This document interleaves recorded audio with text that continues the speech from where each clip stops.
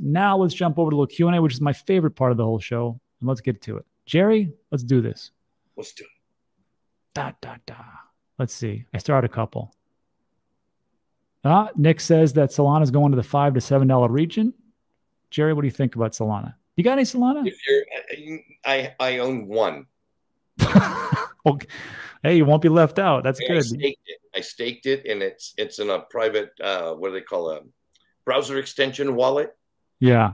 Okay. Yeah. You probably got it on what is it, Phantom? No, believe it or not, it's on Soulflare.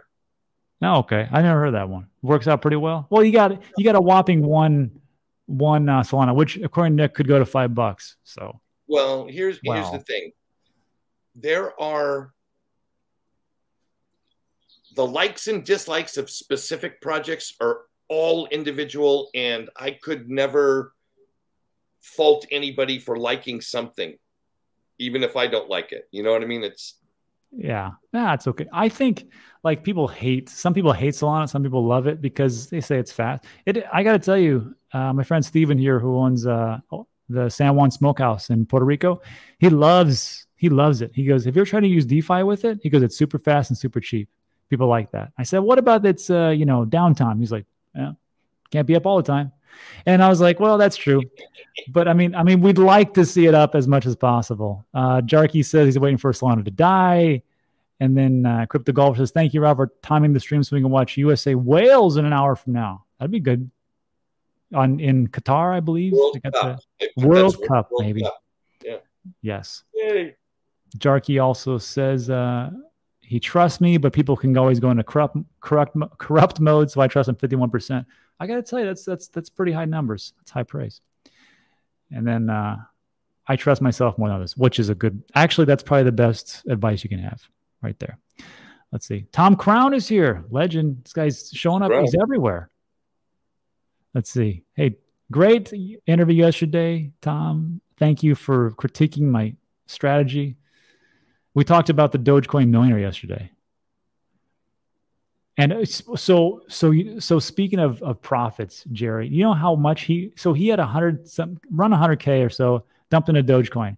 I think he was up 2-3 million, somewhere around there. And then with the recent crash, he was right back to where he started. He took zero profits. What do you think? I think he'll take profits. I think a lot of us in 2021 did exactly the same thing. Yeah. And I don't think I will make that mistake again. I gotta agree.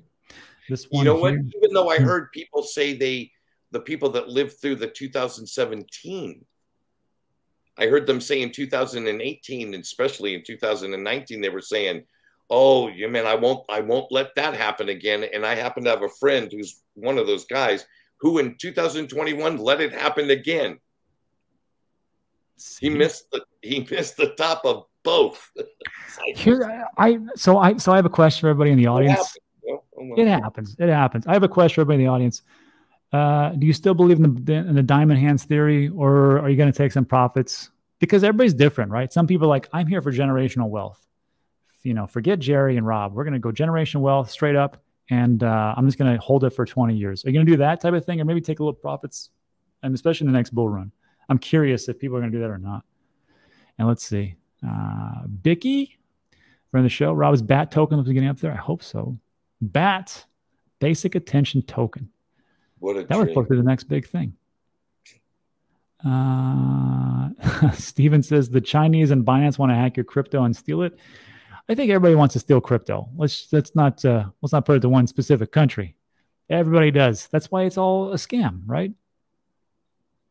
Oh, Jerry, have you been following this story? Cardano stable coin. Well, no. USDA. Right. USDA. Sounds like the beef. USDA backed by US dollars. Interesting. The stable coin thing isn't final. Like they're going to be stable coin wars coming up here, battles. But whoever gets it right and whoever wins is going to have so much velocity because everything is collapsing into a digital state. Value is no different, right? Value is no different. So we're watching the proliferation of all these incredible new payment structures and systems. They're all going to use a digital medium to transact. It's going to be interesting to see who wins. Who wins? There was that one, and also they talk about a privacy coin coming up on Cardano. That was another big thing. Yes. Ooh.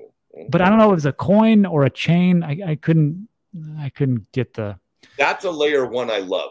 I love Cardano, and I have a nice sized bag of it, and I just stake it. I just stake it and compound, stake it and compound. Yeah, I agree. Let's see. Oh, this is a good one. Tom's got a good point. What would like to be able to take out the original investment and then some more along the way? That's a pretty safe strategy as far as like taking profits. It's a great strategy. It's this matter of fact, it's my #1 yield strategy. So any asset that I invest in to get a yield from, the minute it's given me my full ROI, I cut half or 30% immediately and take that profit right off the table. Hold on. As soon Okay. as it recovers its ROI, then I'm taking profit, and then I let the rest of the profit pay me every day until the project dies. So okay, so tell me that again. So like, let's say you put $1,000 into tomato coin, right? And tomato coin gives me, let's say, 3 tomato coins a day. That's and the price varies depending on the market. But at some point, that yield that it generates is going to pay off the $1,000 of tomato coin that I invested in the first place. Right? Okay. Yeah. So I've got like 3 or 4 of these that have already reached that point. They've paid for themselves.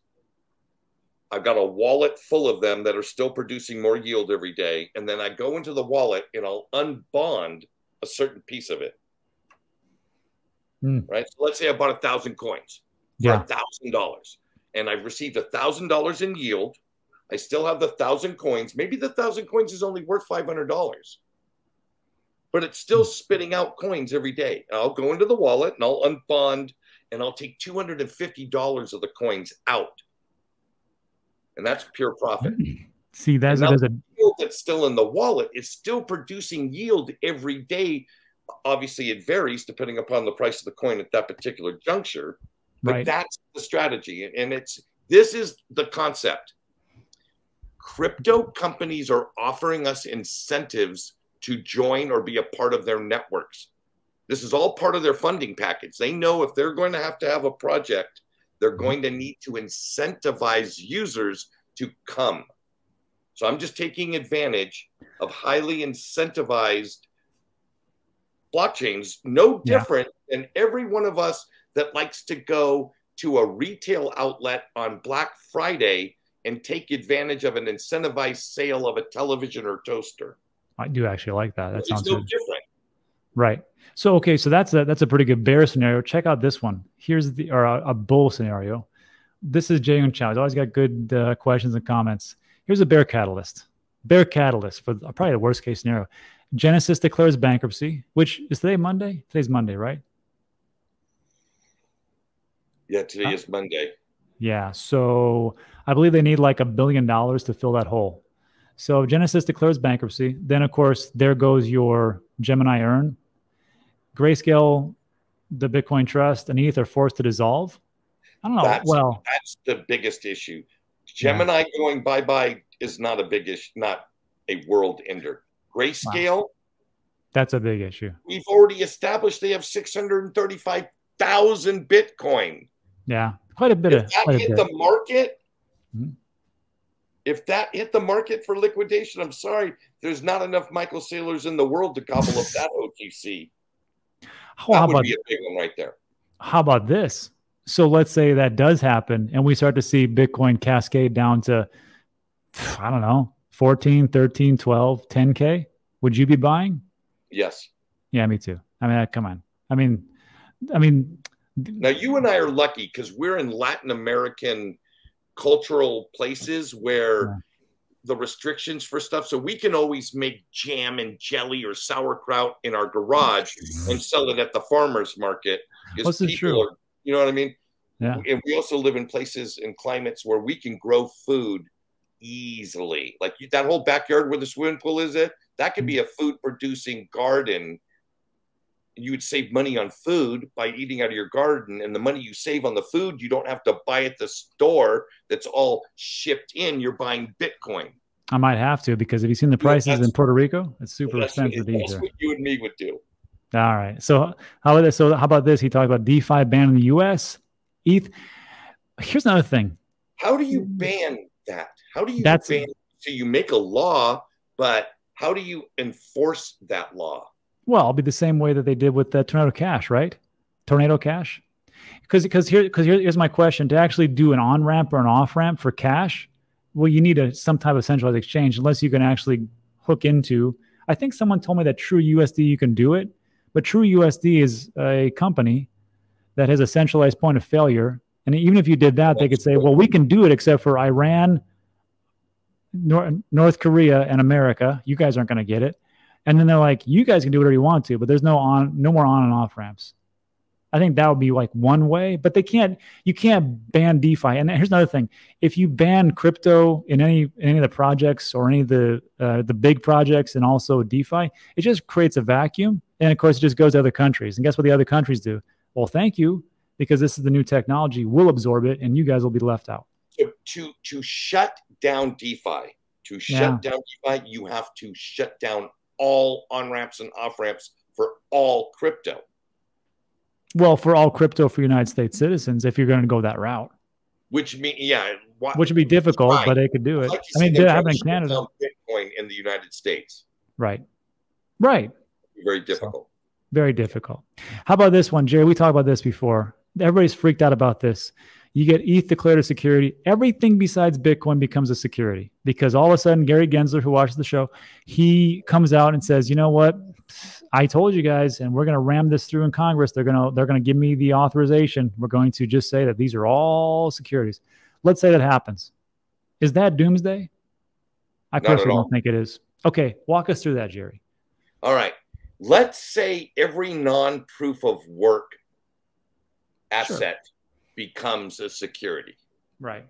And all proof of work blockchains are deemed commodities by their nature. Okay. Well, Schwab, Fidelity, JP Morgan, Goldman Sachs, Bank of America, Wells Fargo, everybody would be including those security assets in their brokerage, because there's a massively large, already established licensed brokerage system to deal with securities. So all it would take is, if you're deemed a security and you haven't registered yet, come up with your $185,000 and register the goddamn thing. That's how much it is. Or go away. Or that's the simple thing. So you would have Cardano would issue they would apply for their security license. ETH would, Near would, Polkadot would, Algorand would, blah, blah. You go down the list of the big boys, they would start, there would be a line in front of the SEC with registration forms already filed out, ready to go. I wonder, so like, let's say that does happen and they come out, would the SEC have the authority to come back and go, you guys were unregistered securities, we're going to fine you? Yes. So what kind of fines do you think they could impose? Because I know like with EOS, Verity. It would be, they would set a standard. Okay. Right? They would set the standard, and then everybody would be expected to pay the standard. It's unfortunately the pay-to-play model it's the pay-to-play model. Yeah. And we can rail against it and say how corrupt and un-American it is. We can do all that, or we can go about doing business. And that's the way business is being done for a long time. It's slimy. It's slimy, but it is the reality. But yeah, it is slimy. But us, the users, it's nothing. It's a big nothing burger. The only people it affects are the developers and the people that are actually governing the chain. Also, you know what else it is, Jerry? It's a great way to generate revenue for the government, right? I mean, why not? Well, anything to keep them from raising your taxes. Because let's look at this, right? This is my biggest thing, and why I love your channel and why I love crypto. because it started to teach me about economics. It started to teach me about monetary policy. Oh, I've learned what money is as a direct result of being in this space. Oh, in this not space, a human, not a working business owner for the last 56 years. It's being in this space, learning about crypto has taught me financial literacy. And here's the thing, there's only two ways the United States government can fund itself: taxation and the issuance of debt. Of course, right. Well, that's it. That's it. Yeah. So you have to think that fines and penalties are just going to be another tax receipt stream for the government. And if that keeps them from raising your income tax rate, right. Hey, right on. And that's why like people say crypto's going to zero. It's not going to zero. There's too much money sloshing around. And of course, the big names are here. But that's not a big thing. Government doesn't want you to stick your cash into a savings account. Why would they want to do that? They want to tax you, so start spending. That's the whole thing. Spend and tax. The velocity of money is where money gets its value. When money is not sloshing around the system, money starts losing its value. Yeah.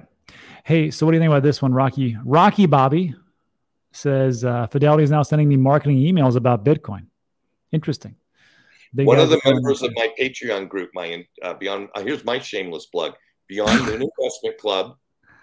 One of my okay, got it. investment members works for Fidelity, the crypto division. Really? And it kept her mouth shut for months until this last investor meeting, and she was able to disclose what's going on. Yeah. And she disclosed that Bitcoin and Ethereum, and they are looking at others, but they're waiting for clarity, just like everybody else is. Okay, so here's the next question. So this lady that was a Fidelity, right? She was part of not the board, but the inner workings. So they're going to start to invest and give their clients access to Bitcoin, Ethereum. So they're waiting for regulation. What happens when we get regulation? Well, it depends on what kind of regulation. If it's category selection, like this is what a security is, this is a commodity, this is utility, this is a currency, blah, blah, blah. Yeah. Then I think you'll start seeing those funnels filled. I gotta agree. And there'll be ones that are securities by the SEC's definition, but in their mind they're a commodity, and they're going to try to fit into the commodity funnel, and there'll be some little gatekeeper, right? Some little gatekeeper with the glasses and the pencil and oh, excuse me, you're in the wrong line. You need to be over there in the security line. This is for commodities like Bitcoin and Litecoin and the 25 different versions of Bitcoin that aren't Bitcoin, that were forks of Bitcoin, but now are whatever, that whole quagmire. Yeah. Okay. Here's a question from Paul. What's your biggest FOMO and fail? I'll tell you, I mean, so far, I'll say it. So I got into Luna last year and it did well. And then of course, thankfully I had to sell a bunch of crypto because I had to pay for this house and I didn't really want to. And I did, and it wasn't like I was smart enough to figure it out. Timing just kind of worked out. And I sold a big chunk of it. But then guess what? As soon as I sold it and I paid off the house, I went right back to dollar cost averaging. And not like $10 dollar cost averaging. It was like, I was trying to make up for lost time, it seemed like. And I went in and not like, I didn't put like hundreds of thousands of dollars or six figures, something crazy like that. But it was enough to where I was like, damn, that's all gone. So I think that was my biggest one, Luna. I mean, I made some off it, but it's just how it is. Jerry, what do you got? I crushed Luna. I made a lot of money on Luna, but it was all in the turmoil of the event. My biggest failure from an investment standpoint was a chain called Sift Chain, and it's in the Cosmos ecosystem. And the big lure to me was they have this incredible DEX and bridge. So your Sift Chain wallet had an Ethereum address and had the Cosmos address, and you could get wrapped Bitcoin, wrapped Ethereum, and you could do all this stuff on their DEX for like pennies, like fractions of a penny. And I thought this was great. And you could stake their coin in your wallet and earn 123%. So I took like 50 grand and put it into that thing. And the yield was monstrous, and it was doing great. It was, I mean, dude, in the first month, I had already got 45 or 25 grand, almost half in the first month, because I was doing this combination of compounding and yield farming, compounding, and then it just went into the toilet. And it was months and months and months of sub penny performance on an asset that I think my average cost is 10 cents. Did we get greedy, Jerry? Is that what happened? Sometimes I got greedy, and I'll tell you what, I developed a new rule. Like, you have your 4 rules that people see on the screen a lot. Yeah. I love. My new rule in this world of DeFi is I'm never going to commit a large chunk to any one thing ever again. Yeah.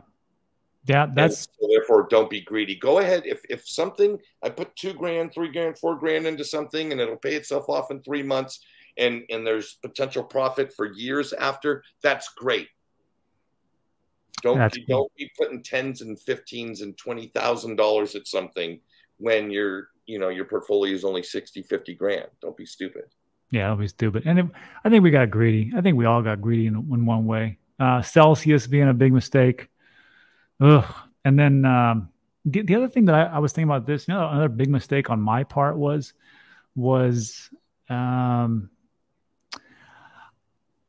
thought that it was a good idea to tell people about crypto that I thought would get into it. Like, this is just like family and friends, but they didn't have the same desire that, say, you, Jerry, or the people, everybody watching, Tesla, Jarky, Meme, everybody that comes here all the time, Vicky. I mean, all you guys that are here right now, you understand that it's not a set it and forget it type of play. You have to be in this game. You have to understand what's going on. You have to make moves. And I mean, not like big, huge moves, but that's it. So my biggest mistake was, I don't think I'm ever going to tell anybody about it again, because if I tell people like to invest, it's a wrong play. I think the best way to say it is like, I've invested into crypto because it's going to change the world, and then just leave it at that. And then once they want to learn, I'm not going to beat it in their head anymore. It's just like, you got to learn about it and you got to stay in it, because if not, there's a lot of problems that can happen. Just look at Voyager, Celsius, FTX. How many of us told our friends and family, you should use that? And now here we are. So, and of course, maybe you told them, but maybe you figured out later that, hey, this is a dumb idea. I should probably put this in cold storage, but you didn't follow up with them to say, hey, did you put it in cold storage? I think that's the bigger thing. And before Nick's head explodes, he's asked us 10 times, what's the EDEX we can try to set limits? I will tell you, it's called, Jerry said it's DYDX. I have no affiliation with it. I don't have a link for it. You're going to have to find it yourself. DYDX. Okay. And then Crypto Kool-Aid, who has nice glasses, says Cardano has no future. So just ouch. Ouchie. That hurts. That's done. It's interesting to me. I don't have I have this Discord thing going on right now. I have this back and forth with this XRP guy on Twitter. And I love XRP, but I just think it's a horrible investment. It's great to have opinions that don't match, but do it in a respectful way. So I would ask, Cardano has no future. Why? Why does Cardano have no future? They seem to be one of the few projects that is actually building a foundation to have a future. True. I mean, they're slow, but that's good, right? I mean, how many times have we rolled out DeFi products that were like, whoopsie, left the back door open, little problem with the codes, my bad. It was only $1 million worth of value that got taken. You have a point. It's just a couple billion. What's that among friends? All right. So everybody, we'll take one more question and we'll get out of here. Willie doesn't want to answer your question. He just says Hoskinson should be in jail. Cardano's nothing but a money grab. Hey. I mean, look, here's the thing. What's this? Exactly. I just think to myself, you know, as far as like Cardano, there's this one project I just love. I mean, there's a couple of them, but World Mobile Token actually has real utility. It's actually doing things, giving telecommunications to people in Africa. 1.15 terabytes of data being sent and zipped around on a 24-hour basis, which doesn't seem like a lot here in the States, but in a place like Africa, which had no internet, telecommunications, connectivity, that's massive. So just on that one, World Mobile, which is building Cardano, I mean, that sounds pretty good for me. And then, of course, there are some DEXs that are being done. There's some liquid assets. There's hopefully some new things coming down. Yes, it's slow, but like we talked about, hey, I'd rather have it slow and right than have it fast and wrong. And my prime example would be, I don't care how long it takes to build an airplane. Just make it right so I don't crash. What do you think, Jerry? I could not agree more. All right, that's it. So that's it, Jet. That's it. I've kept Jerry way too long from his. I thought you were saying that's it, D-Gens. That's it, D-Gens. That's it. Well, D-Gens. Just me and you, Jerry. The rest of the people are pretty. They have their heads screwed on tighter than us. Yeah, so that's it, everybody. So thanks so much for stopping by. Again, I want to thank Jerry Hall for stopping by. It's been too long, buddy. Thank you, Rob. Thank you. All right, everybody. If you like today's video, like and subscribe, all that good stuff. And of course, you want to win that Shield Folio. Links in the description. That's it. Adios. See you on the next one.